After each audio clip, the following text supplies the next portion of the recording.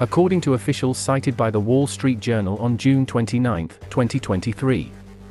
While the decision to supply Ukraine with tactical missile system ATACMS is still pending final approval at the highest levels, the United States has recognized the urgent need to bolster Ukraine's defense capabilities in the coming weeks.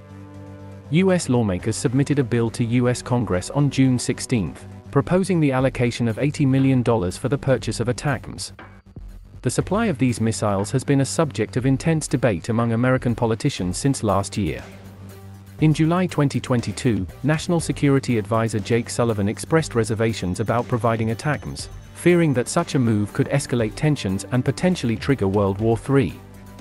However, in 2023, the White House's reluctance has waned regarding various previously withheld military equipment, including Abrams tanks and F-16 fighter jets. In May, President Biden stated that the possibility of supplying ATACMS to Ukraine was still under consideration. The ATACMS missiles have a cylindrical body with a tapered profile towards a conical nose cone, improving their aerodynamic properties and enabling stable flight. They are powered by a solid rocket motor, offering increased reliability, quicker response time, and less maintenance compared to liquid-fueled engines.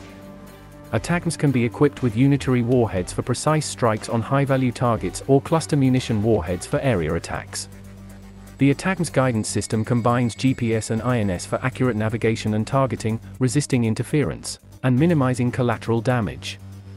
They can be launched from mobile platforms such as the M270 MLRS and the M142 HIMARS, providing high mobility across different terrains.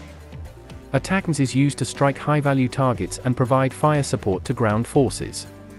They have a top speed of approximately Mach 3, 3,704 kilometers per hour, and a range of up to 300 kilometers, 186 miles.